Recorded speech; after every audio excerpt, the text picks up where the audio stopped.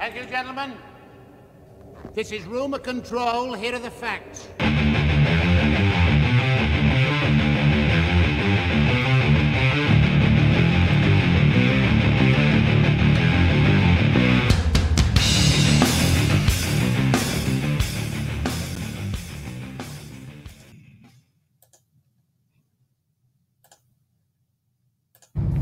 This is for my girls in their 30s and up like me. And this is why I think dating isn't working out for us. Girls, if you know, you know. So these guys are going on these dating apps and these younger girls are looking fucking fabulous contouring. It's not fair. We didn't have that.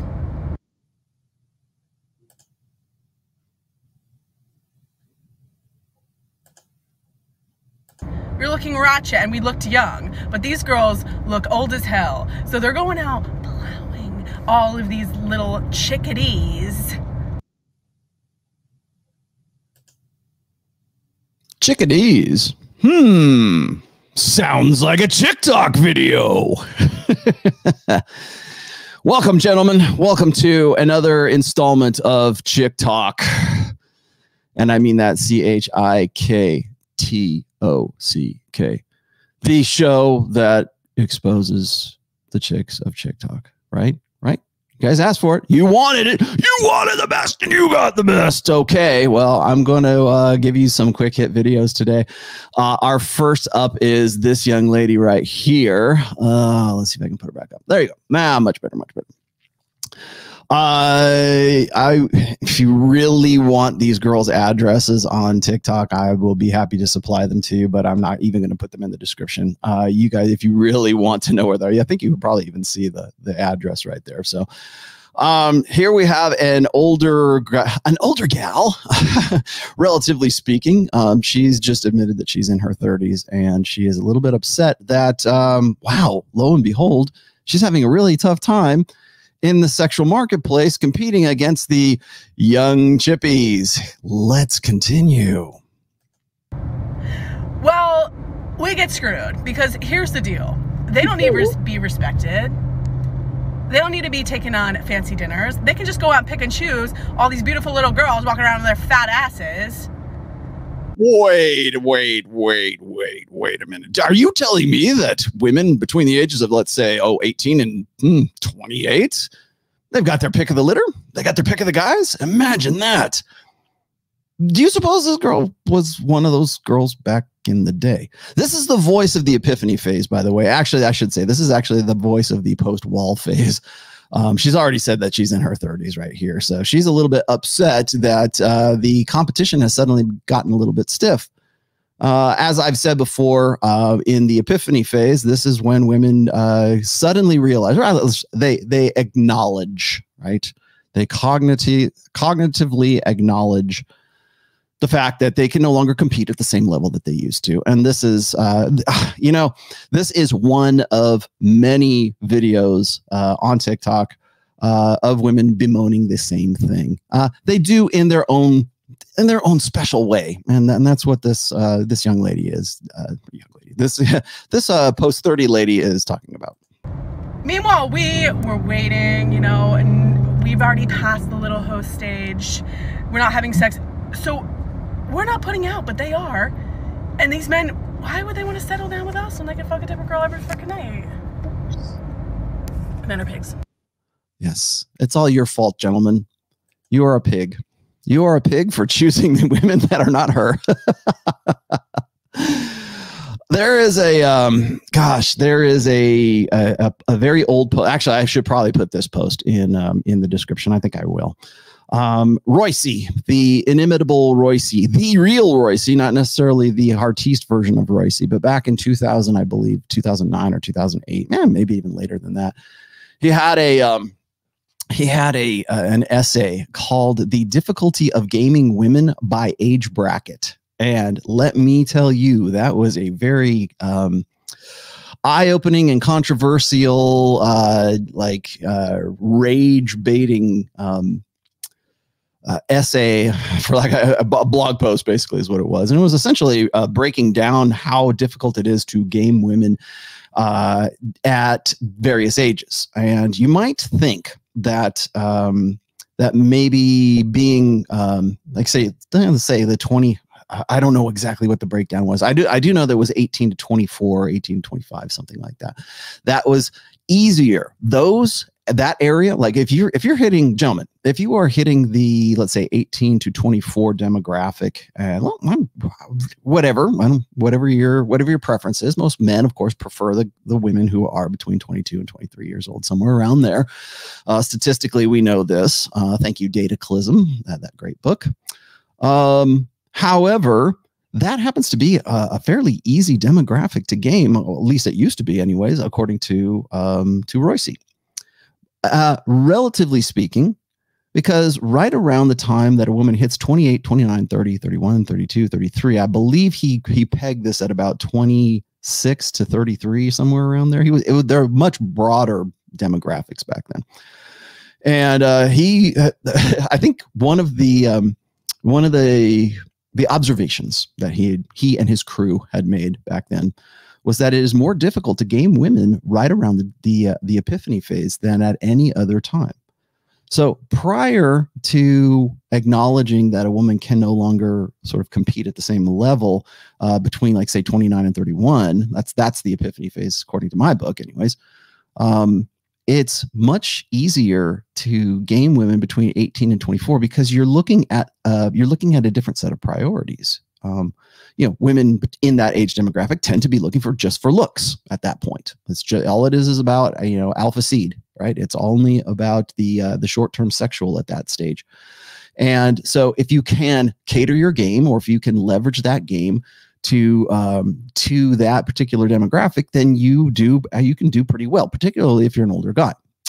If you happen to be in that same demographic. One of the things that's really tough, I think, for guys right now is that they tend to think that they should be able to do better with women in their own peer group. And what I mean by that is within, like, say 3 to 5 years, give or take a little bit, within their, like, according to their own age, like comparative to their own age. And I think that there is a misnomer about that. I should probably end up doing a full episode when it's not a Chik Tok video. I'll do a full episode on how guys can leverage their game versus age.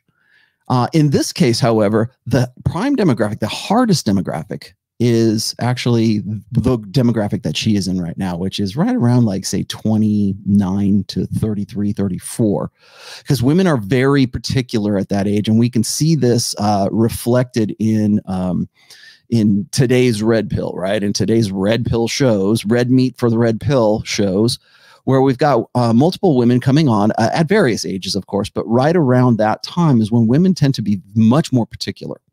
And you will rarely hear women say, "Oh, men are pigs," when they're 18 to 24 or 26, somewhere around there. You'll rarely hear that come out of a woman's mouth, a young woman's mouth. You only hear that right around 29 to 31, 33, somewhere around there. That's when you will hear statements like, "Men are pigs. Men only want to get with hot chippies. Is it all about sex? I'm going to make him wait. I'm going to do things the right way." You'll hear those things. You'll also hear women bemoan the fact that they can't find any good guys. You generally don't hear women who are between the ages of 18 and about 24 talking about that, worrying about that. "Oh, where are all the good guys?" They don't care where the good guys are. They're there to have a good time. The only time women really care about where the good guys are and their long-term security is when they know that the lights are going to come on at the club very soon. And usually, and I mean that metaphorically, and that's usually between the ages of 29, 33, 34 years old. This woman, this post-wall woman, let's just say, is now experiencing that and is the voice of the epiphany phase. Where are all the good guys? Where are the nice guys? Where are all the guys who wanted to get with me when I was back in 23 and I was young and hot too? She was exactly the same way as the women that she's bemoaning that guys only want to have anything to do with. And now she thinks that guys are in control of the game. And while that may be true for the demographic of guys that she wants to get with, it is in no way true of the guys, and I'm going to show you another TikTok video here that sort of reinforces this. That is in no way representative of men that she wants to get with. So at 33 years old, a woman is generally speaking, is looking for a guy who's anywhere between 3 to 7 years older than she is. And right around there, it's usually 3 to 5. And she's looking for a guy who's already made. She's looking for a turnkey relationship. She's looking for the guy who's already crossed the finish line. And so when she cannot find that, and she sees that the guys that she wants to get with, the guys who are the hot, quote unquote, high value guys, and let's just break that down. That's alpha men. When she sees those guys going for much younger women, the kind of women that she used to be, that's when women complain about those things, because now suddenly it seems when women are looking at men in their age cohort that are now in their mid 30s and are beginning, if they're still single, they're still beginning to hit their stride. Of course, it seems very unfair because the selection priority has now switched. Women who are 22, 23 years old have the highest sexual selectivity of any age that they will ever be. Men, on the other hand, if you've made the most of yourself and you've become a high value guy, you've become an alpha male, whatever you want to call it, you've made the most, you've maximized your potential, and you're now hitting 35, 36 years old, those guys are not looking for a 33, 30, even a 31-year-old woman. They're looking for a woman who she used to be, who isn't complaining about where are the nice guys, they're looking for younger, hotter, tighter, because now they are, in fact, in a better position for sexual selectivity if they're smart. And more men are becoming more and more aware. So yes, I understand your frustration, whatever your name is here, young, blonde, girly girl. Because now it seems like men are pigs. Men they're such pigs. Well, they're pigs for what? For having the sexual selectivity that you had when you were 22, 23 years old. They're just enjoying that same selectivity because now the shoe is on the other foot. So there you have that. Now, I'm going to show you one more here. Now, you'll have to, I apologize because I have to remove this from the studio, and then I'm going to put the next one in. And this is sort of a reinforcement of that same message. So, and boy, is this a winner or what? Wait till you see this chick.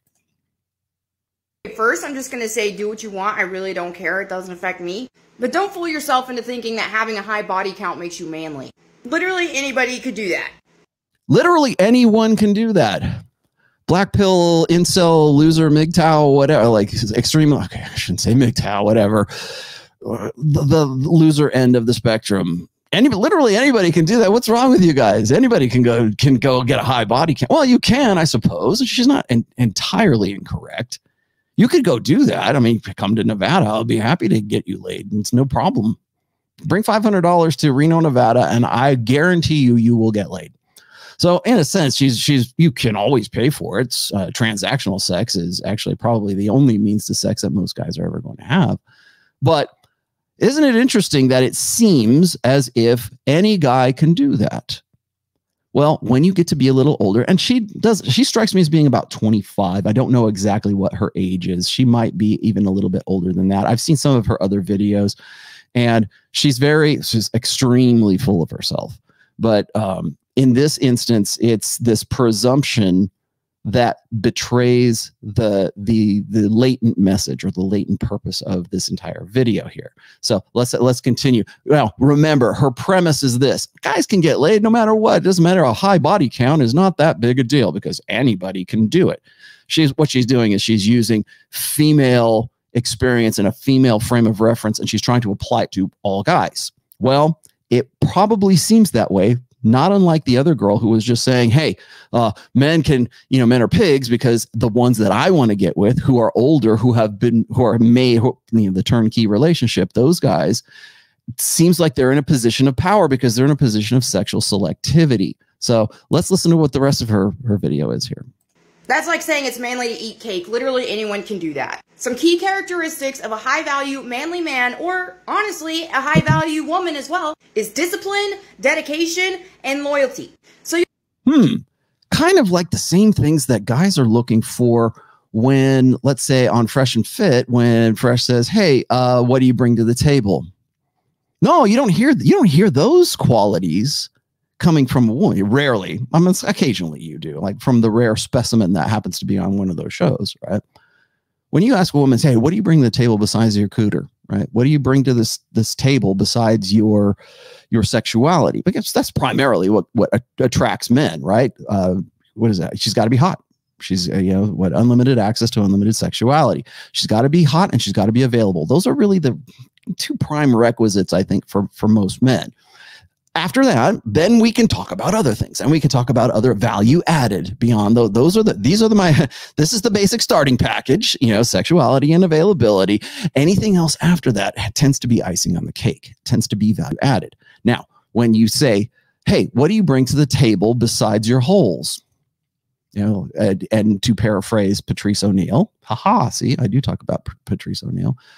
What are you besides a set of holes, lady? Well, how about loyalty, commitment, all these great esoteric, ephemeral, higher order thinking comes from that she expects from men. Well, we don't hear that from women. No, instead we say, we have women say, well, I make my own money. I'm a professional. I'll back him up in his job. I'll back him up for all of the things that I need. I'll support him as long as what I'm supporting benefits me at some point. Usually that's how it breaks down. And I will challenge you to watch any episode of like Kevin Samuels or Fresh and Fit, or there's actually a few others now that are starting to pick up on this formula as well. I'm using those two channels, but there's other ones there's other channels that are following this template now. But if you go and you look at them and you see the women on there, when they say, here's what I bring to the table, and if they ever say support, it's almost unanimously universally, whatever that guy is doing, she's willing to support. It's usually something that's going to indirectly or directly benefit her.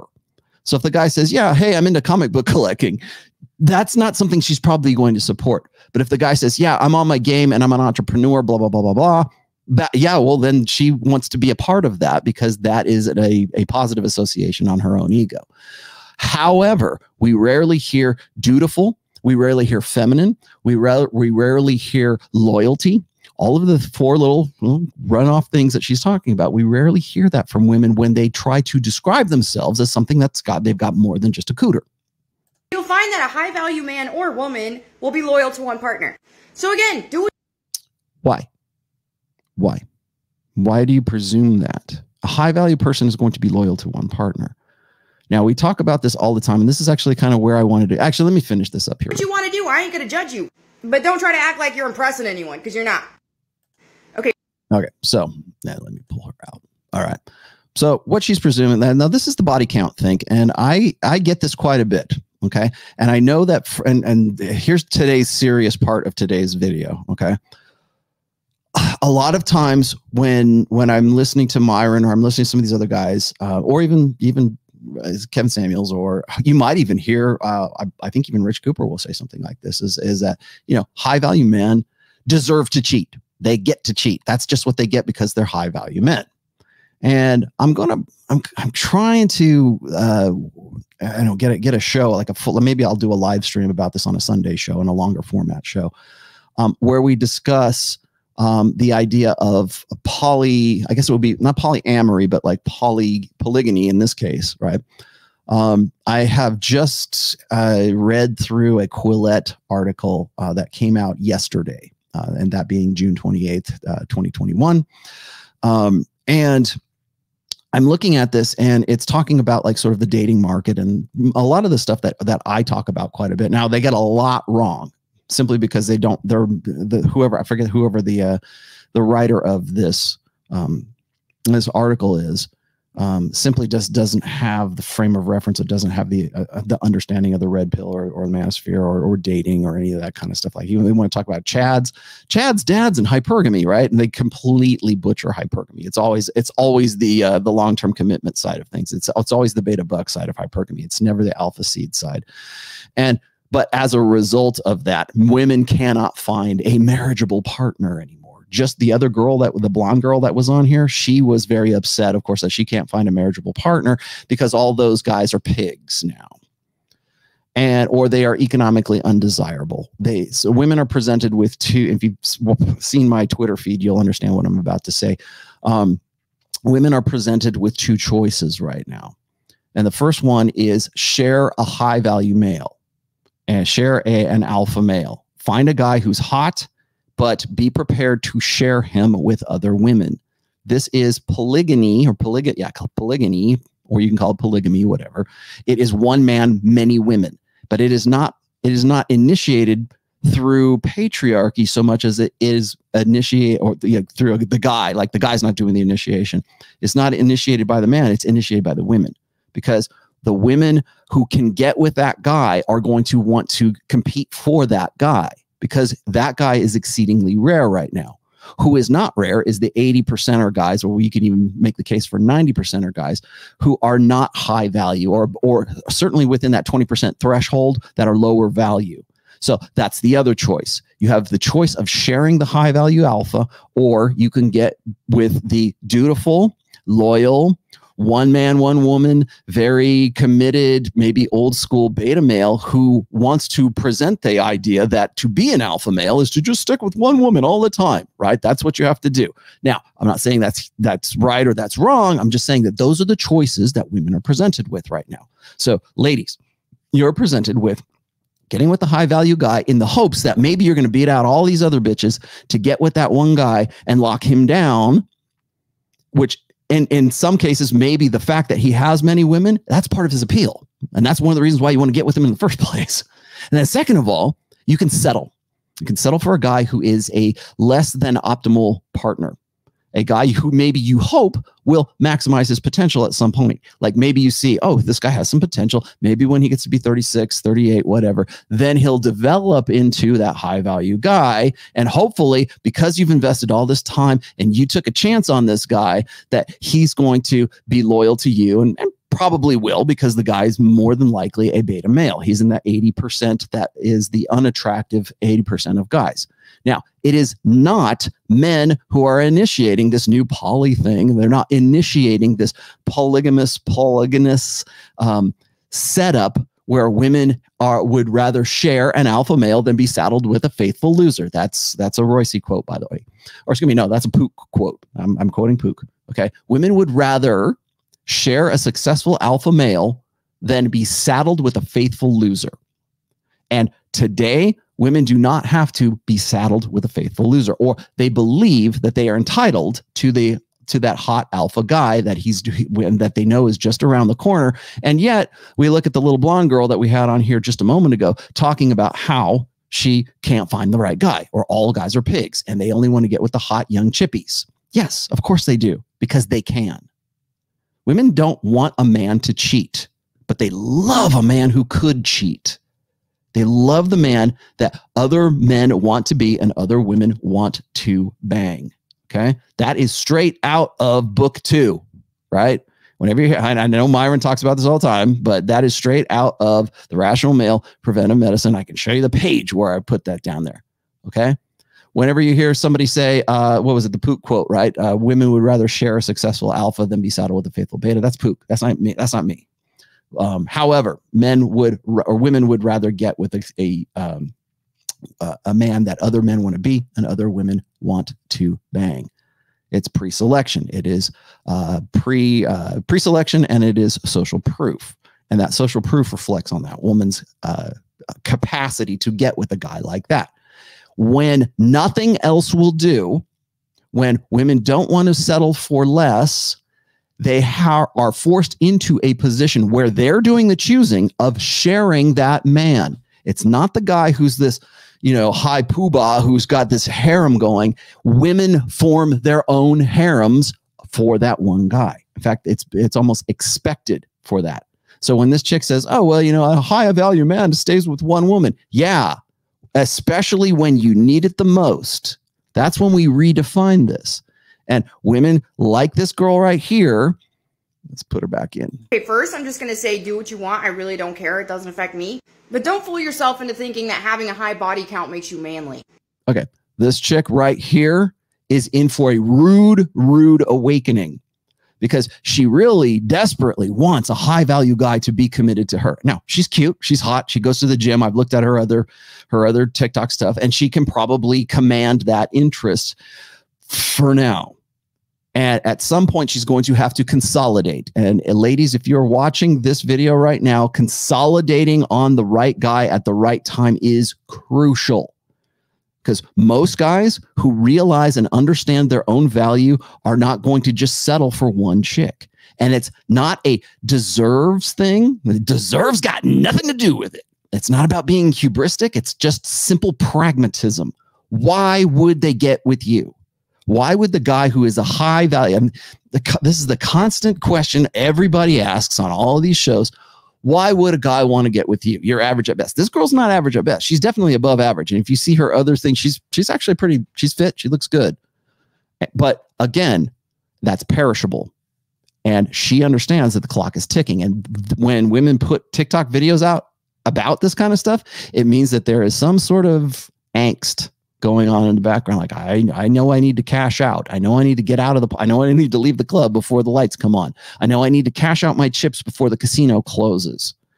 And when there's no guy that's willing to take her hand and lead her out of the club or help her go cash in her chips before the casino closes, that's when you get TikTok videos just like this. That's when chicks are like, oh, okay, you know, here's a message to guys. Like, who do you think that this message is directed for? It's not just her just like mouthing off to herself. Like when women are doing TikTok videos and they're doing one of these things, they're like, oh, hey, okay, this is what I'm talking about. And they're not talking to themselves. There is an audience that they think is on the other side of the cell phone camera. Who is that audience in this case? Who is she manifesting all of this to? And why? That's one of the most fascinating things, and this is one of the reasons why I threw up the Chik Tok logo and tried to make sort of a series out of this, I guess, is because there is a lot of, let's say, underlying latent messages in all of these. So it's usually angst, it's usually stress, it's it's women going, hey ladies, can we talk? It's not to the ladies.